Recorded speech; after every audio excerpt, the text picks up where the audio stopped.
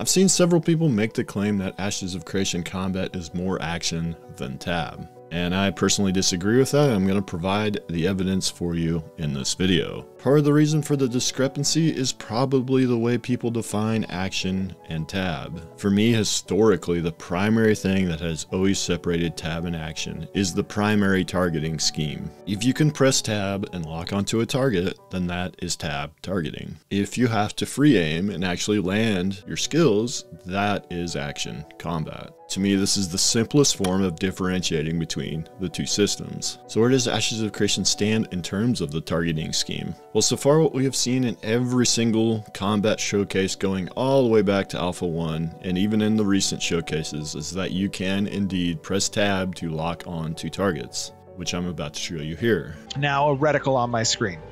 So we've switched from tab target mode, which is a point and click with the cursor or using tab to cycle targets based on proximity priority, right? And into this reticle based mode, which now you can see the targeting plate in the top is slightly grayed out. And we do that to demonstrate that that is a soft lock target versus a hard lock target. And what a soft lock target is, Trad, do you want to explain a little bit about that?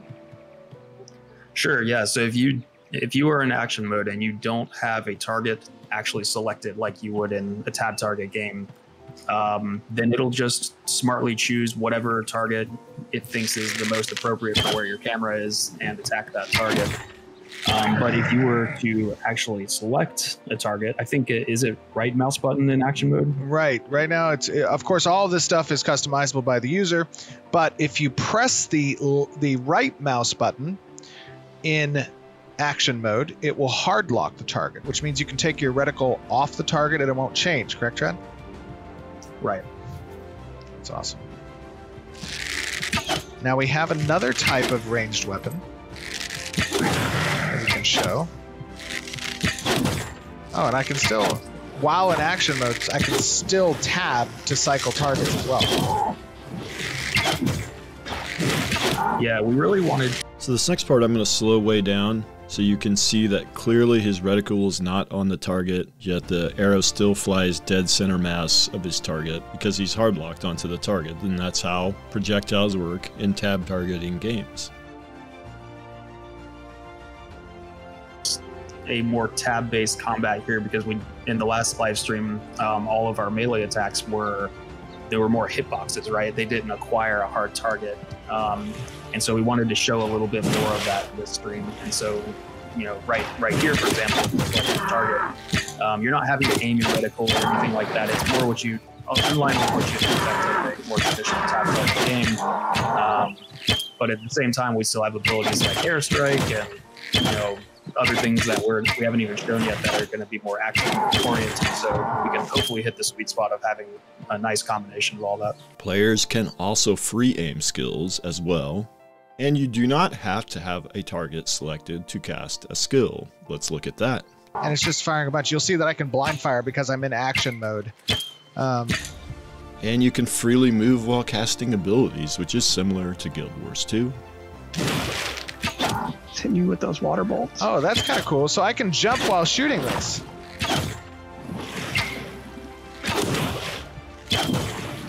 Further, projectile collision exists, which is similar again to Guild Wars 2's combat.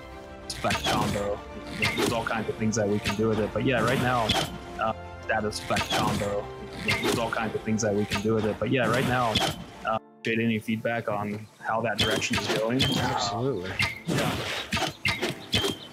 Yeah, for sure. And another direct copy of Guild Wars 2's combat is that all melee abilities will cleave multiple targets. Risky weapon to start with would be the lightest weapon possible. You know, little daggers that move very fast, very high player agency, And really with melee, the combat acts very much like action, even though yes, you can lock onto a target, it will not operate that much differently when you're in melee between action or tab. And then you can see there are a few skills that Intrepid has called action, which are template abilities that you must place the template on the ground before casting the ability, and you do not cast them at a tab target. But these action style abilities have existed for a long time in tab target games. For example, the Mage Blizzard spell in World of Warcraft. These types of spells exist in almost every modern MMO, whether it is considered tab or action combat. So what we have with Ashe's combat is basically a near direct copy of Guild Wars 2's tab enhanced style of combat. We have yet to see a single ability that you cannot choose to press tab to lock onto a target with. However, there are a few cases where it is useful to not lock onto a target.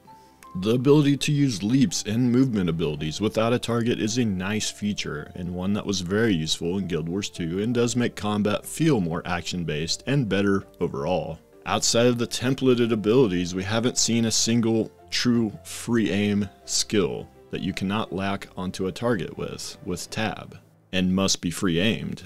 So for me, this is a tab enhanced system and not action. Now over the years we have seen some blending of tab and action. Guild Wars 2 and even Retail WoW have added action elements to their combat system. And to me that is what Ashe's combat is most closely resembling. To me at this stage, the Guild Wars 2 tab enhanced style of combat. Let me know your thoughts in the comments, and maybe this Friday we'll get further clarification on which direction they are going with combat with the Mage Showcase. With that guys, I'll see you in the next video.